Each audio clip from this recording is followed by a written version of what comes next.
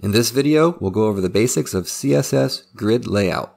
Hey, thanks for checking out this video. We're going to go over the basic grid properties. If you're just starting or even thinking about starting a career in web development, you're in the right place. I upload new videos every week. Hit subscribe and the bell to get notified, and stick around to the end for some extras. I'll show you how to animate grids. If you watched my Flexbox video, you'll understand a lot of these concepts already. So if you didn't watch that one, be sure to watch it after this one. I'll put a link in the description and at the end of this video. It's important to learn Flexbox as well because Flexbox and Grid actually work very well when used together, as I'll demonstrate at the end. With Grid, it's easier to lay out websites without having to use floats and positioning. Grid is very powerful compared to Flexbox. Flexbox is for the most part one-dimensional. You can choose to flex either the row or the column. But Grid is two-dimensional, meaning it can handle both columns and rows at the same time. So let's look at some terminology before we get to the code. So with Grid, we have to have a container wrapping our grid items. Now there are rows and columns in Grid, but they are defined by the lines. Now this part is one of the more complicated to understand. So I'll take a little bit of time to explain this one. And if you can wrap your head around this concept and understand it completely, then you'll be all set. So in the columns, there is line 1, which is all the way on the left side, line 2, line 3, and line 4. And the same with rows. Line 1 is all the way at the top, 2, 3, and 4. So these lines are how we define the grid. So if we wanted this block to span 2 grid cells, we would have to tell Grid to start at line 1 and end at line 3. So we'll go over this in a bit. Just take a mental note here of how the lines are set up, and we'll come back to this. So each block is a grid cell.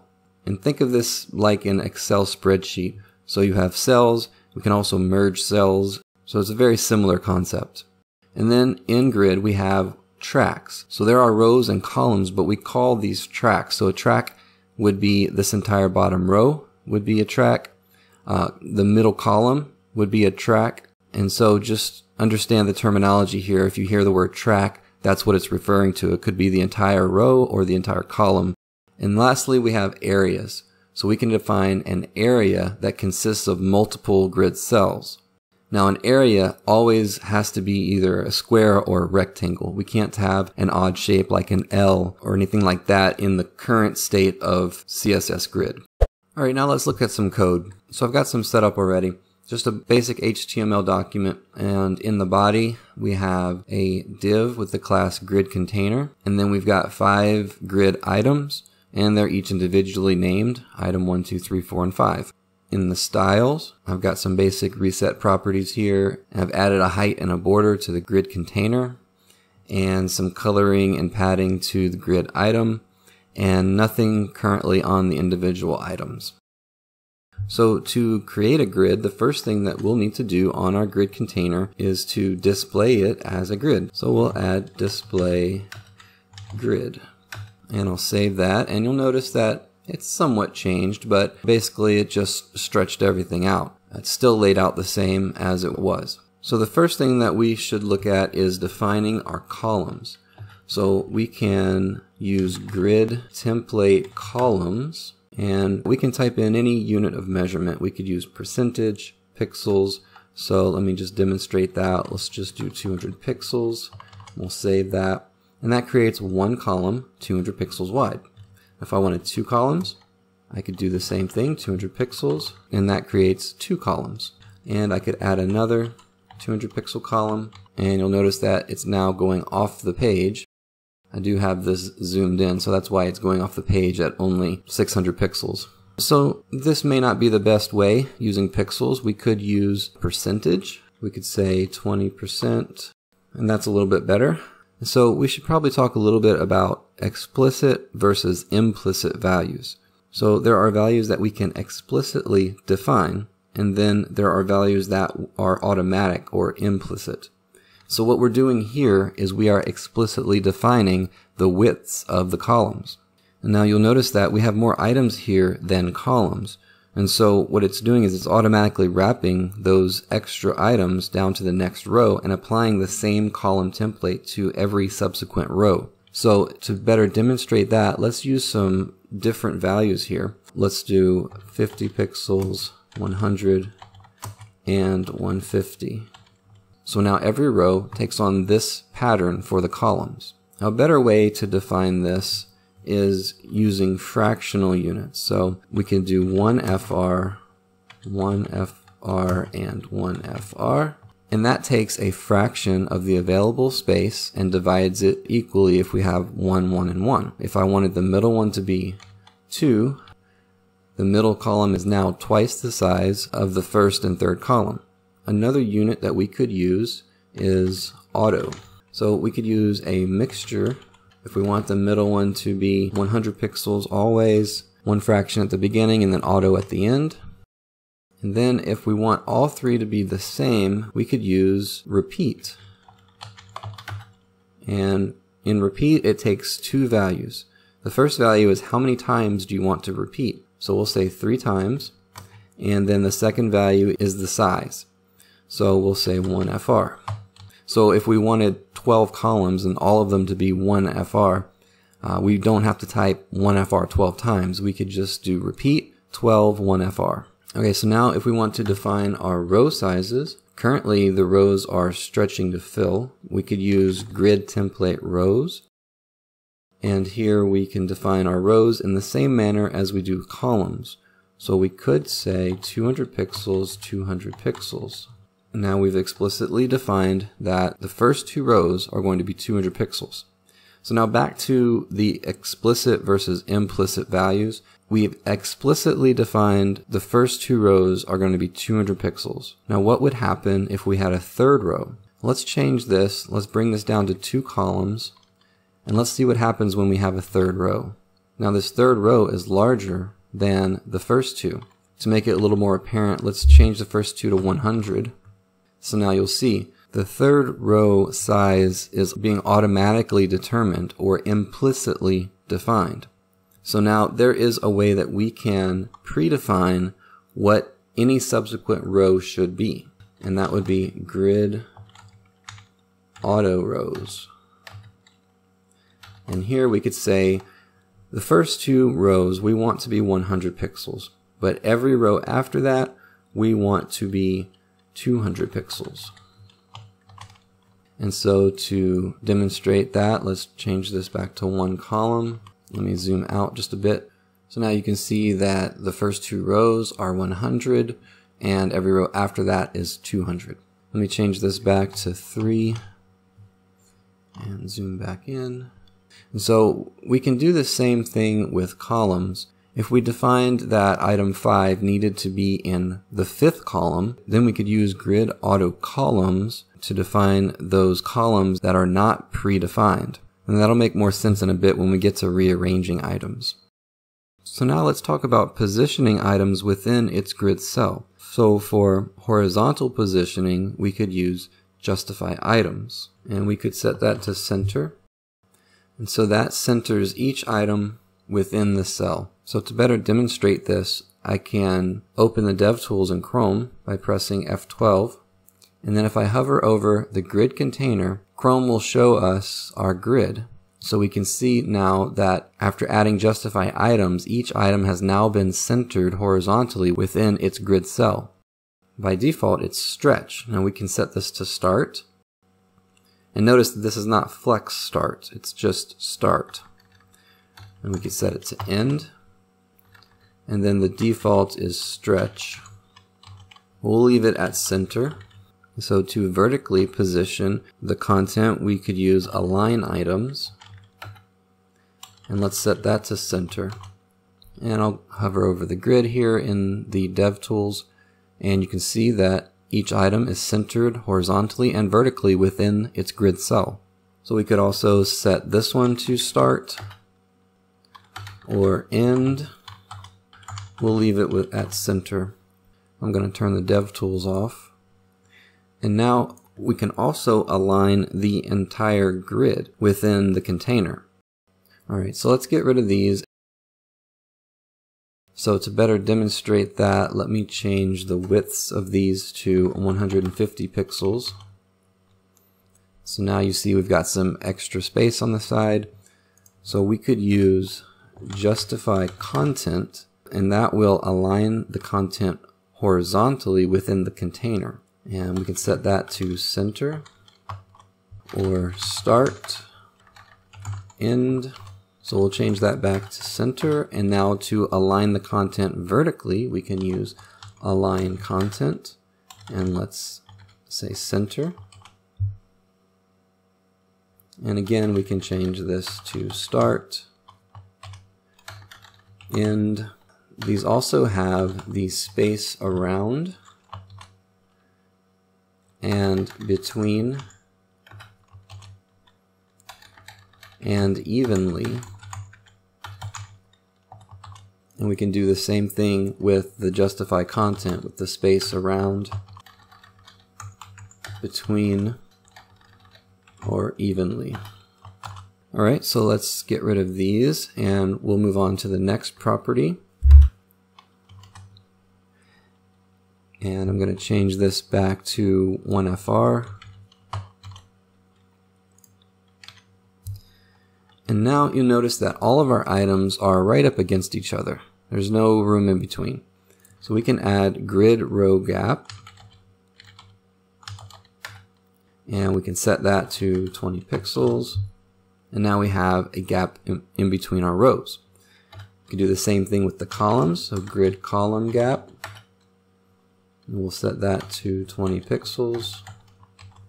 So now we have even gaps in between our columns and rows. And of course there's a shorthand for that, and that would be grid gap. And with grid gap, we first specify the row. So to make this apparent, we'll do 10 pixels on the row and then 20 pixels on the column. And so I'll get rid of those and save. So now you see 10 pixels between the row and 20 between the columns. And if we want the same on the rows and columns, we can just specify one value and it will add 20 pixels in between the rows and columns. Alright, so now let's take a look at our child elements. Okay, now this is where the line numbers that we talked about earlier come in. So on each item, we can specify where we want it to lay out within the grid. So we could use grid column start, and we could say we want it to start on line 1, which is all the way to the left. And then we could specify grid column end. Let's say that we want item 1 to span 2 grid cells.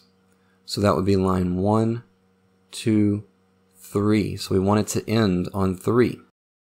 Now I'll save that, and you'll see now grid item 1 spans 2 cells. And then it automatically places the other items to fit. So now let's say we want item 2 to span row 1 and row 2. So here we could do the same thing with grid row start, and let's set that to 1. So we want it to start on the first line of the row, which is at the very top here. And then we want it to go 2 rows, so that would be 1, 2, 3. So we want to do the same thing on that one. So grid row end 3. And now it kind of messes up here because we haven't specified a column, and it's assuming that we want to start on the first column. So we will need to specify that on item 2. We'll specify grid column start, and we needed to start that on the 3rd line. And then grid column end would be the 4th line. And now it looks like what we intended. Okay, now we can consolidate this code, and we could just use grid column. We'll put the start value, a /, and then the end value. And that would be the same as these 2 lines here. And we can do the same here with grid row start end, and grid column start end. Alright, so that's the same thing. And so now let's say we want item 3 to span these 4 cells here. Alright, so let's go to item 3, and let's say grid row. We want that to start on the 1, 2, the 2nd line of the row, and we want it to end, so 1, 2, 3, 4 on the fourth line of the row. And now we'll do grid column, and we want that to start on the first line of the column, and we want it to end on column 1, 2, 3, column line 3. So we'll save that. And now what we can do here is, instead of specifying the end column line number, we could actually say span 2. So we want it to span 2 rows. And the same with this one. We want this to span 2 columns. And that's the same thing. Let's say we want to span 3 rows. And there we go. Now there is actually one more property that will consolidate this even more. And we could say grid area. We could specify the row start, then column start. So it uses the start values first. So row start would be 1. Column start would be 3. And then we have the row end, which was 3. And the column end, which is 4. So you just have to remember row start, column start, row end, column end. If I delete those, it remains the same. And we could do the same here. We could do grid area, and we would say row start 2, column start 1, row end span 3, and column end span 2. Save that, and it's the same. So now we could have elements actually overlap other elements. So let's go to item 4, and let's put item 4 to a grid area. We'll start this on the second row line and the second column line, and we will span 2 on the row and span 2 on the column. Alright, so now you see that 4 is actually overlapping 3 and 2. What we can also do on here is we can manipulate the Z index, and we can bring item 2 on top of item 4. So if we go up to item 2, we could set a Z index and save that, and now you'll see that item 2 is on top of item 4. So with grid, you could create a mosaic layout. Alright, let me get rid of these items, and we'll go back to what we initially started with. So we went through on how to align the content and align the items, but what that does is it aligns all of them the same way. So if we wanted to only align one of the grid cells, and we could use justify self, let's set that to center, and we could use align self, and we'll set that to center. So now item 2 is centered horizontally and vertically within its grid cell, and it will accept the start and end values as well. And of course the shorthand for that would be place self, and we could say center center, and you see that's the same. And we could say start center, and so the first value here is the align property, which is the vertical, and the second value is the justify property, which is horizontal. Alright, so let's take that out, go back to what we had. So I'm going to get rid of all of this for now. And so there is another way that we could lay out the grid, and it's a little bit easier. You don't have to use the line numbers. We're actually going to name everything. And so we would use grid template areas. So what we'll first need to do for this to work is we'll need to go down to our items, and we'll need to add a grid area again, and this time we're going to specify a name. So we'll just make it easy. We'll say header for item 1, and then we'll set a grid area, and we will make this one nav, and then grid area, and make this one main, and this one will be ads, and then footer. And to make those easier to see, let's add those names in the HTML as well. Okay, so we've got all of those defined. Now in our grid template areas within the container, we can now lay it out more easily, and what we'll do is actually use quotation marks and just type in what we want. So on the top we're going to want the header. So we'll say header, and we're defining the columns as we go. So if we want 3 columns, we would type header 3 times. And then we'll define our next row, which we will want nav, main, and then ads. And then our next row, we want the footer. And we'll need to type that 3 times for it to go across the entire width of the grid. All right, let's save that. So now you can see we have header, footer at the tops and bottom, nav, main, and ads. So now let's define our rows. So let's add back the grid template rows. And let's say we want the header and the footer to be much more narrow. So let's set those to 60 pixels. Everything in between 1 FR and then 60 pixels. So we're setting the header row here to 60 pixels. Nav, main, and ads will be 1 FR. And then the footer would be 60 pixels as well. And so that looks a little bit better. So let's also define our columns. So let's add that back, grid template columns. And let's say our first column, which really is the nav, let's set that to 20%. And then the main, we'll set that to 1 FR. And then the ads, let's set that to 15%. And that looks a little bit better. So you can actually lay out your website with a grid. And of course, this will be responsive. So now with CSS, there's generally shorthand for just about everything. So we can actually retype this with a different property. And we can just use grid template. Now with grid template, we can combine everything. So let's go down here and let's put our header back in. So the first thing that we're defining here is our rows. Okay, so we're going to define our rows with our area, which is the 3 headers. And then we will define the height of the row. So that was 60 pixels.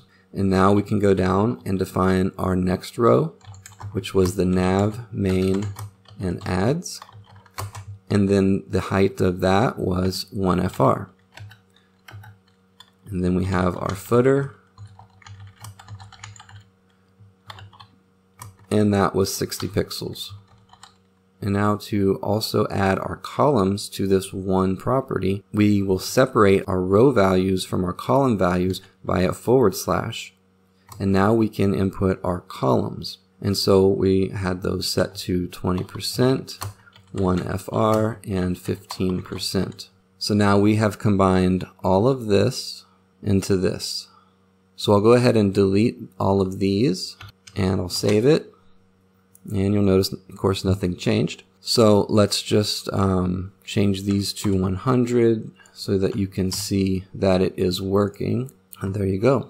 So if we wanted to add an empty space for some reason, we could make this 4 columns.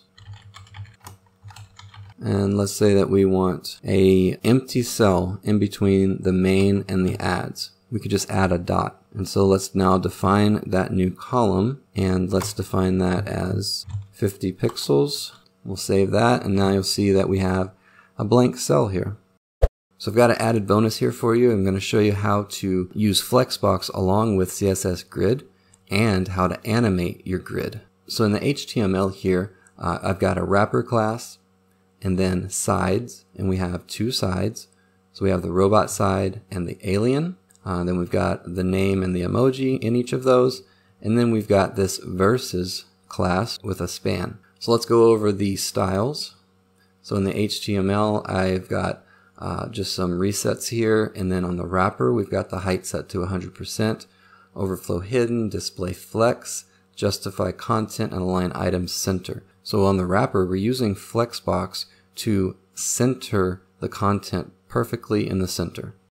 And now on the sides, we are positioning the sides relative because I need to position this versus div on top of and in the center of our grid. This video isn't intended to cover how animations work, so I've got this animation set up here, and then we're displaying the sides as a grid. And then we're using our grid template columns, and we're setting the columns to 50 of the view width each. And then we've got our custom bounds animation. And again, we're not going to cover animations, but what we're doing is we're animating the grid gap. So we are changing the gap in between these. We're starting at 0%, we're starting at 100 view width. So that's why they are completely apart from each other, because the gap is the entire view width. So let me refresh that again. You'll see the entire view width. And then the gap eventually, once we get to 100% of the animation, the gap becomes 0. All right, so then we're displaying the sides as flex, but as a column. And then we're centering the content. And we've got a font size on the robot. We've got some colors there, and on the alien, some colors. But on the alien, we've got a flex direction of column reverse. So in the HTML, we have the name and then the emoji. For the alien, we also had name and then the emoji. But I'm specifying column reverse, so it's swapping them. All right, and then we've just got some basic CSS on the name and on the emoji, and then on the verses. Like I was saying before, we needed the container to be positioned relative so that we can position the verses absolute and get it aligned right in the center here. And I'm not going to go over positioning in this video, but we're positioning it in the middle, and we are also displaying it as flex and aligning the content center. So we've got that verses right in the middle, and then we've set our border radius to 50% so that it will become a circle. And we set our colors, and then we needed to do some rotation to get these colors to align perfectly on opposite sides. And that is how you use Flexbox and CSS Grid together, along with a bonus animation. Alright, so before you go, if you liked this video, a thumbs up is appreciated. I upload new content every week, so hit subscribe and the bell to get notified. And let me know in the comments below if there's anything that you didn't understand, or if there's any other topics in CSS that you'd like me to cover. And if you think this video or any of the videos on my channel might be helpful to someone else, please share them. I'm also on Twitter and Instagram at CodeStacker. And if you haven't watched my Flexbox video, be sure to watch that one next. I'll put a link on the screen and in the description below. Thanks for watching.